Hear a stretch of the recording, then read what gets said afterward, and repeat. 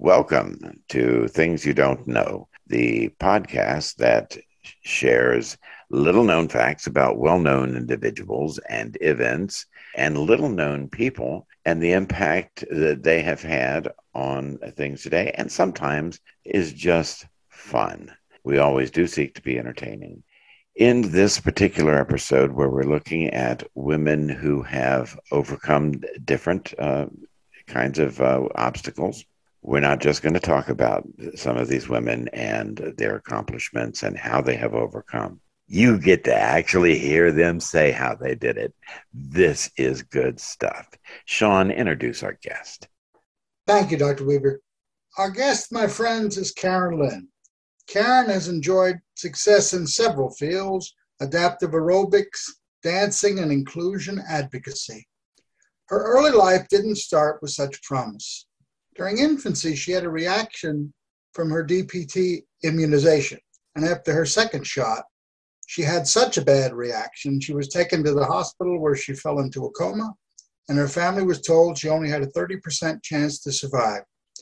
She was told she was paralyzed on her left side, and if she lived, would be deaf, dumb, and blind. But against all odds, she survived and thrived. This is the first in a number of achievements won with great effort. By the way, none of those things is true. She is neither deaf, nor dumb, nor paralyzed. Go ahead, John. Absolutely. It is with great pleasure I want to introduce you to a lady I greatly admire, my dear friend, Miss Karen Lynn. Karen, I know you built your strength in your legs and in your arm through using dancing. What made you choose that method?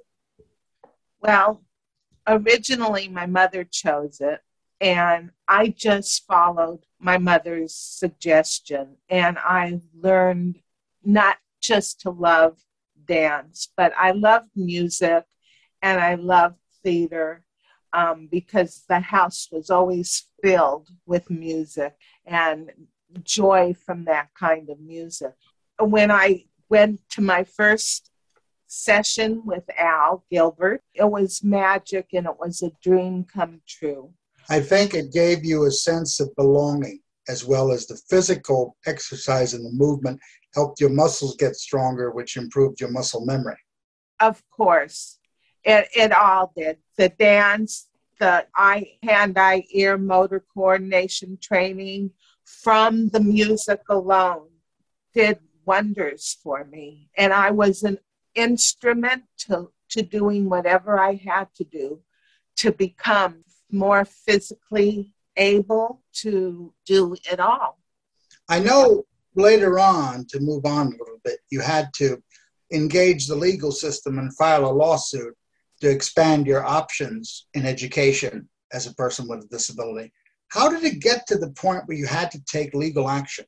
It got to the point because I was being minimalized and discriminated against, and my counselor would not listen to me or the truth. Karen, when you say that you were minimalized and pushed, I understand that one of the things that happened to you was that they suggested you needed to be in a sheltered workshop. Is that correct? That was the first time, yes. Holy moly. What was that like? It was awful, but I took that experience and every experience in my life, and I turned it into a positive. I did what they wanted me to do. What was that they wanted you to do? Fold boxes with one hand. Good heavens, I can't think of anything that you should be asked less to do, frankly. Yes, and I smiled and I did it, and I did everything they asked and suggested of me. But like I said, I turned it into a positive. And when the 6-month training period was over, it was done. And I was not going back there. And I knew inside myself that I did not belong in a workshop. And I didn't belong doing that for the rest of my life. even though Dr. Deneen did recount some of her accomplishments in the beginning, this is a lady who has written a prize-winning book, who has engaged in all manner of things. Can you imagine the waste of having her put together boxes? Get the impact here. Not two hands, 5 fingers.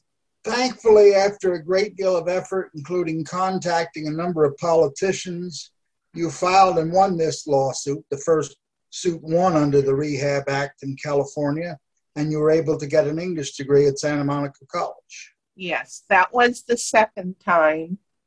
And not bad for a retarded person. Not bad. Not at all. And folks, I say retarded not to disparage her, but it was a label that she was given. That was the label. And I was labeled like that on 3 separate occasions.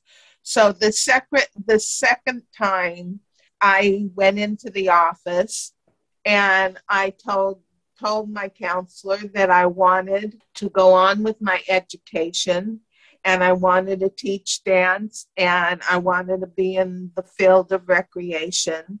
And she told me to my face, how could a person with one hand teach other people how to dance? Once again, instead of making conflict, I stood there, I took it internally and turned this whole thing around to try to benefit myself.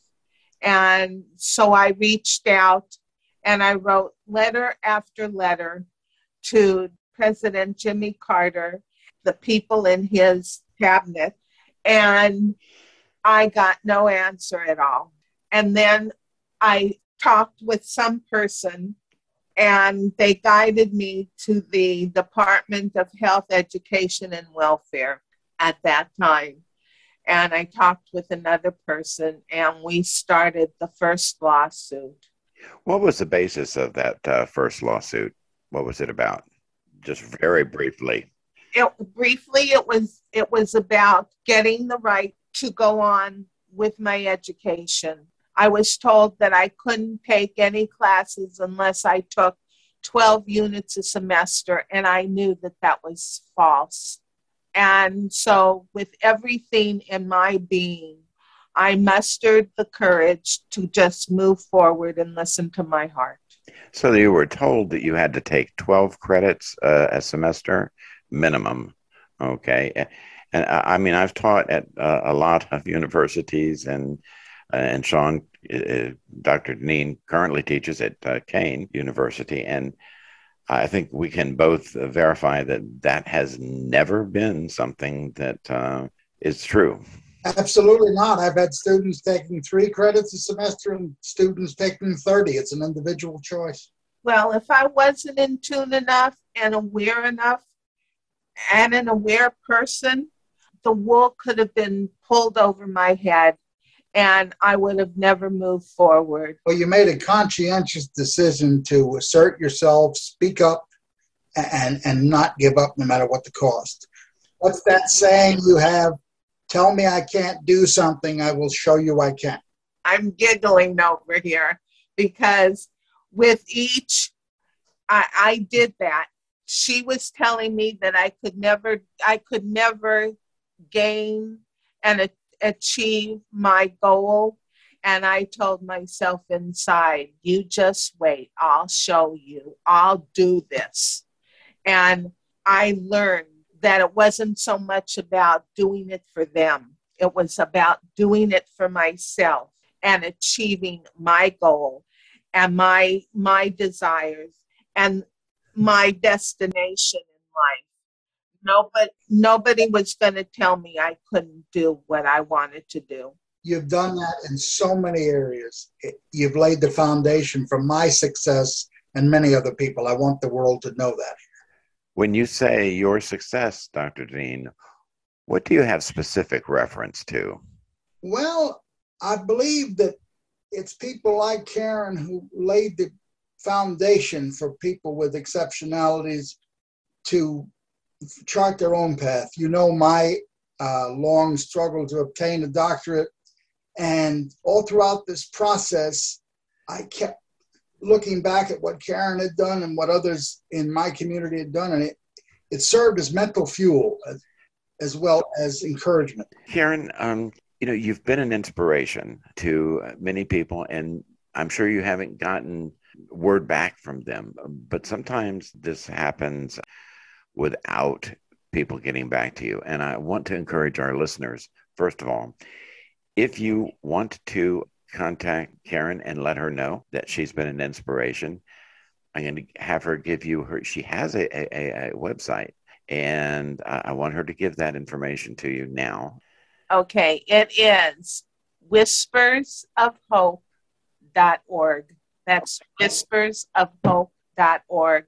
And you can reach out to me at any time. I have a blog. I have all the information of all the things that I've been through. And I've turned each and every one of them into something that has made me a strong, vibrant person in this community. And it has made me thrive to help other people. Not bad for a person who was consigned to being in a sheltered workshop. Yeah, or retarded. Listen, I did want to just focus for a minute. Dance, you used that. Yes. And, despite the fact that they said, well, you can't dance, you're paralyzed on your left side. Well, that's just crap. It is. You're not paralyzed on your left side. You dance. And you may not be able to use your left hand as with as great as facility as you can your right hand, but it's not paralyzed either.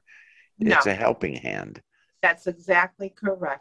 So what is the message that we need to be giving to people with, I like to call it varying exceptionalities? Yes. What message can we give? I would say that you have to believe in yourself. You have to learn to love yourself, and you have to learn to listen to your voice, your inner voice, and go with that voice. I did that, and I listened. Sometimes I took 2 steps forward and then 4 steps back. But with each step forward and back, I built my character and I became who I am. You're a character, that's for sure. Well, Karen, you've been an inspiration to a lot of people, and we appreciate you sharing your website and giving them the information for your blog. But what is the message that we need to give to people with similar issues? The message is that you can do anything that you put your mind towards doing, that you can accomplish whatever your heart wants to accomplish. There's no time limit. There's just you and what you want to do. And there's hope. If you have hope and faith in yourself and you can keep walking forward, then you can do anything. Okay, I hear you, but I wonder if people listening are really going to get this picture. And I want to just sort of reiterate a few things. First, you were in a coma, told that you had a 30% chance to live, and you overcame that. Yes. Then you were told that you were paralyzed. Then you were told that you were retarded. Then you also had to deal with another issue in today's world. If you're different in any way, whether it's you're because you're Black or because Islamic or because you are Mexican or you're Jewish, people will go after you. Or for God's sake, if you're Asian, we see this every day in the news. I like to think of people like you as, okay, you got 3 strikes, but by God, you weren't out. There was just something inside of me that would not give up and would not give in. And when push came to shove and things got bad enough, I was not going to give up. The tools that I used to help me get through those moments were music and songs that really gave me hope. It was my dance. It was my mother, who was a progressive thinker. And, she didn't treat me as a quote unquote person with a disability, or in my day and age, it was called handicapped. Okay. And when she gave me the lessons, I walked into the dance studio with a full metal leg brace on my leg. When I was 11 years old, because of the dance and because of Al Gilbert, this wonderful man who just gave me his heart and soul. He made dance lessons like therapy. He even gave me piano lessons. And I tried with all my heart and might. But when I gave the signal to my fingers just curled up even more. He went out of his way to give me a dance bar, ballet bar that I put up in my backyard.